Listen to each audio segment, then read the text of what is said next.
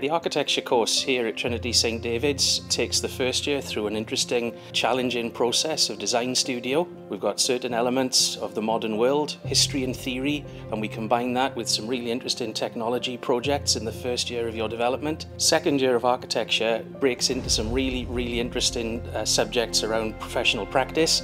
And this is where you start to really understand and know what it's like to be an architect and move into the world of the working architect. Within the third year, you'll then take on board some real big challenges, some excellent studio work, some really grand projects designing art galleries and schools.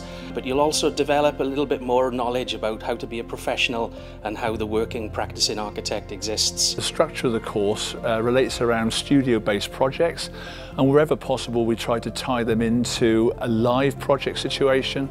So for instance, some of the work that you see around here is relating to the problems of plastic in the environment and the issues of environmental pollution.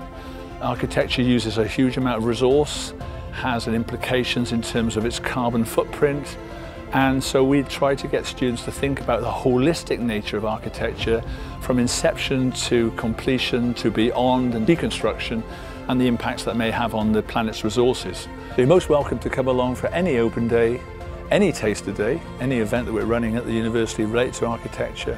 Our details are on the website, or you can contact me individually with any query you may have regarding interest in architecture at University of Wales, Trinity St David's.